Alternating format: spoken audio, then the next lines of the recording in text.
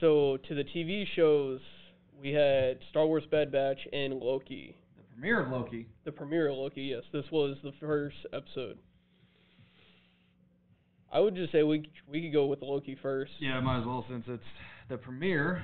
It's the premiere, and there wasn't really too much. There was enough information to know what was going on, but it wasn't like anything too major. Right off the bat, remember that painting in the little girl in the church when she pointing it to the glass painting? Yeah. People already been speculating that they still want it to be Mephisto. If you remember from WandaVision, how everyone kept saying, it's like, oh, it's gonna be Mephisto. Mephisto's gonna be around there, and now again we're going to the same concept. Like, is it Mephisto behind this? Even though at the end of the episode, it's like, oh, it's no Loki. Now there was another theory about a lady Loki that has actually been seen in the old comics before. That's another speculation. My whole speculation, if it's the female Loki, or the second Loki, I think it's just Loki, period, throughout history. It's just this particular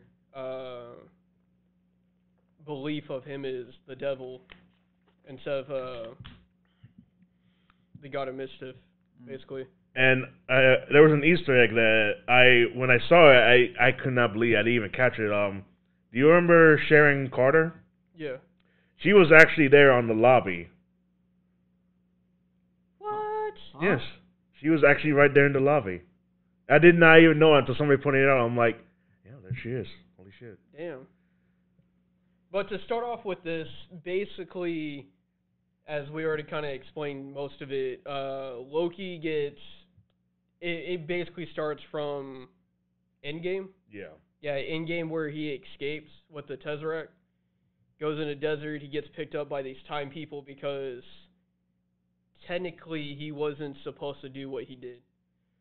Yes, he got arrested by the TVA, the Time Variable Agency or something like that? Yes, I think so. But yes, Loki gets captured by then, and Loki's trying to get his head around things, or like, what is happening with him? I still laugh about the Infinity Stones. Oh yeah, with the memes. Well, the memes and just in the show, they're just like, oh yeah, we use them as paperweights. It's like... Yeah, we get those a lot. Bitch says what? We get those a lot. But it's kind of interesting because since this is time itself, it's like nothing technically works, like magic, the Infinity Stones. The Infinity Stones are basically nothing in this. And it's really interesting on how this part of the multiverse actually works. Yeah. I actually forgot to do this. This Loki's first title is called Glorious Purpose. My bad. We just went straight into it. But yeah, it's just one of those things where it was just like, you see all the Infinity Stones, the Tesseract. He asked about the Avengers breaking time. He's like, fuck those guys, they're good. Well, she was flat out like, they were actually supposed to do that. Loki was like, wait, what? Basically, this is trying to explain to Loki that everything that's happened to him and everyone around, like, is part of the timeline. You're on your path. Everything has always been set since the very beginning. Yeah. Like, there's like nothing you can do about it. It's always been part of the plan. And so when Loki deviates from the time, they're called variants.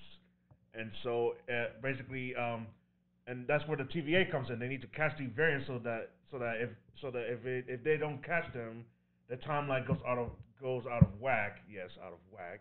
And it basically goes into like a time war, and it keeps breaking up so much to the point to where it can actually end the universe. Basically, summary of it, because they went into like full detail on that whole thing. Yeah. And it was just crazy. But basically, at the same time of all this, and they're interviewing Loki, or basically doing whatever they're doing. Agent Mobius, Agent Mobius basically interviewing him, trying to get a bit of more concept of who Loki is. And why he does what he does. But, basically, as all this is going on, you got time cops we'll just call them time cops for short. They're getting killed little by little, and he basically tells Loki is that it's him, but it's a different him that's doing it, and he basically asks him for help. Multiverse theory is a bitch. Yep. The only thing we didn't mention that I thought was like seriously an eye opener for him was when he was able to see his entire future. That has yet to happen to him. Get fucked. Basically. Well, that's the thing though. Like he's able to see that because at the end of the day, it was supposed to happen. Like it was going to happen regardless. Well, yeah. That's why he's able to see it. So like no matter what, he dies. Yeah. But so this Loki, now that he's a Baron, he's completely escaped his time. Now it's a completely unknown future for him. Yeah, at this point, he has no idea what his future is. Yep. But I feel like whatever happens, he might be basically stuck where he's at, and he might become a good guy, basically. Yeah. I wouldn't say good guy, more of a guy that Less of a dick. Sure, if you can say that, sure. All right, well, That's it for Loki? yeah. Alright, so then Bad Batch. This episode's called Battle Scars. This one was good. It was. I already like. Well, okay. Yes. Well, it's kind of like almost after the beginning of how it's already connected to Fallen Order, how they went to the planet of Braga. Oh, that, yeah. To the Starship Graveyard. And so me and Weakness there, we kept asking ourselves, I'm like, is K.O. Cassius gonna show up? Is he gonna show up? Because he should be at that planet during this time. Yeah. As a kid. So we just asked him, like, is he gonna show up? No, he never showed up, but that would have been cool. But at this point, like almost every Jedi is like, or Youngly is like in hiding, low profile, so like you can't really Expect to see them all the Yeah, time. exactly.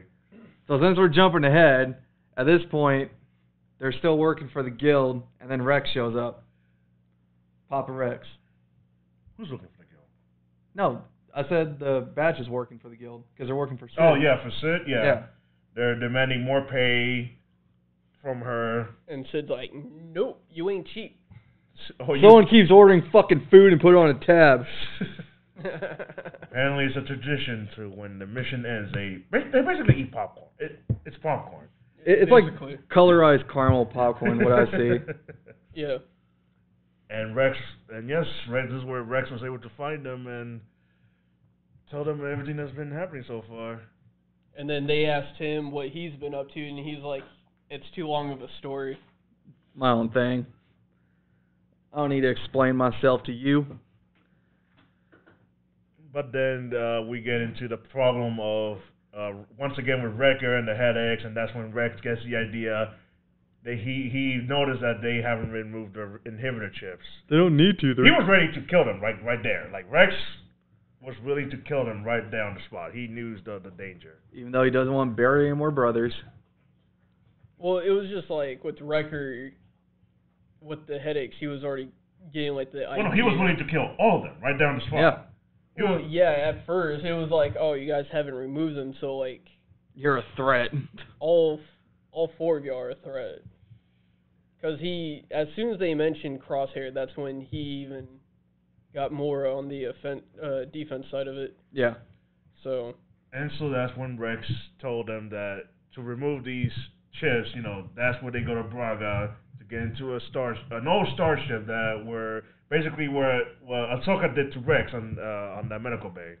Mm-hmm. And on their way, Echo was making a scanner. Yep.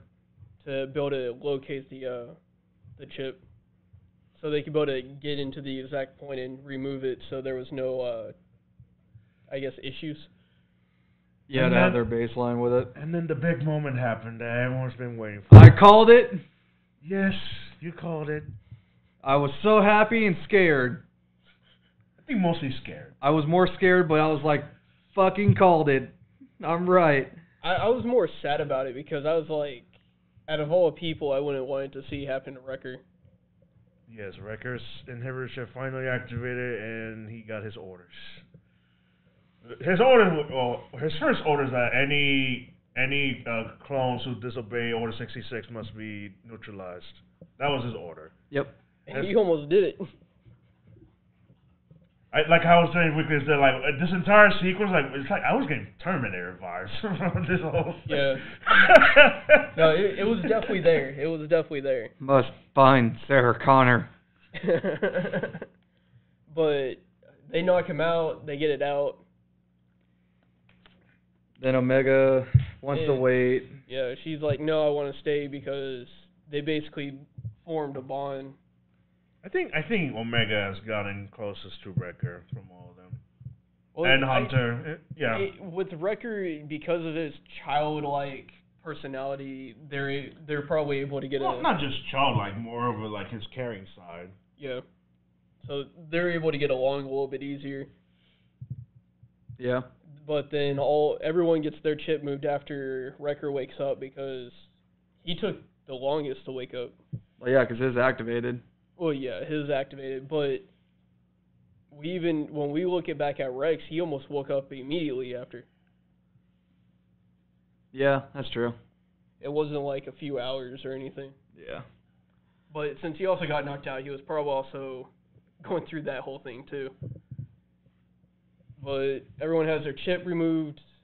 Hunter and Rex have their little moment outside. And it just basically just ends there because the guild saw, Squad 99? Clone Force? Yeah. Yeah, Clone Force 99. What are you trying to say? I was trying to say their unit. I didn't want to say the wrong number. But the guild saw them enter back into the ship, so... Because that's where it basically ends. The guild? The Scrapping Guild. Oh, we're just calling everyone a guild? I mean, basically that's what they are. I guess. Because through Clone Wars and Rebels, they were called the Scrap Guild. Yeah. They weren't they're called always anything in particular. They're always like this guild. That's basically what they always were. But they saw them enter back into the ship, so I'm basically thinking next episode they're going to have to fight their way out. Yeah. And hopefully we can find Cal before they leave. No. Yeah, that's not going to happen. I don't know. One can hope. One could hope, but I don't think it's going to happen. That's it for TV. Yeah, that's it for TV. We can Yeah. go straight into the anime.